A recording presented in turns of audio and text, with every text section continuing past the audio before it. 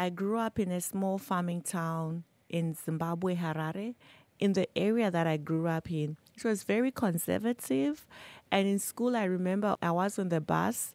This boy says he's the captain of the bus. And I'm like, who appointed you to be captain? And he says, keep quiet. And I remember we had a fight. So that was my first fight, really fighting and saying, you can't do that. But, boys were taught to be confident, to take leadership. And I remember always resisting and saying, you will not tell me to keep quiet in a bus that I have paid for. So I've always had this inside of me to fight patriarchy, even to uplift other people in the community. I also want to hear about what inspired you to be working on issues on women's economic empowerment. I definitely always had a feeling that I wanted to do everything that boys could do, busting in there and making inroads for women in different fields. When I was a teenager, I told my mom that I was going to be the first female chairman of the Federal Reserve Board in the United States. Wow. I know, which is like every little girl's dream. Didn't quite work out that way, but I had lots of ambitions. The project that I work on is about unpaid care work, trying to make visible the invisible economy that women have traditionally specialized in, the work that's completely outside of traditional economics. So cleaning, cooking, household management, household maintenance, those are what we call indirect unpaid care work. But then there's direct care work. So that's direct care of children, elders.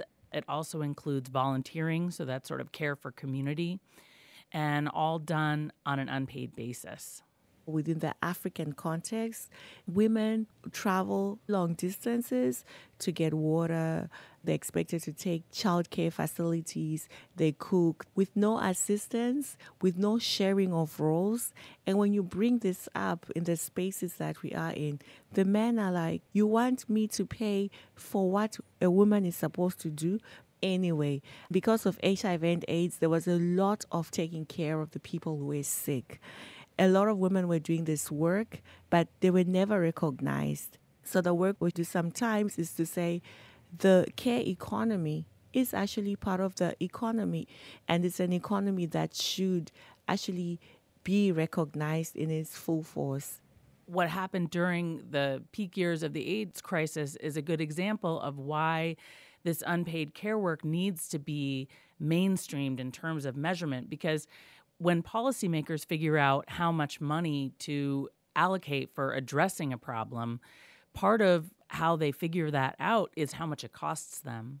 And so if those costs only include loss of GDP or how much money for doctors and nurses are going to be needed, then they're not accurately gauging how much that crisis is costing them. So maybe they're under investing in the solution.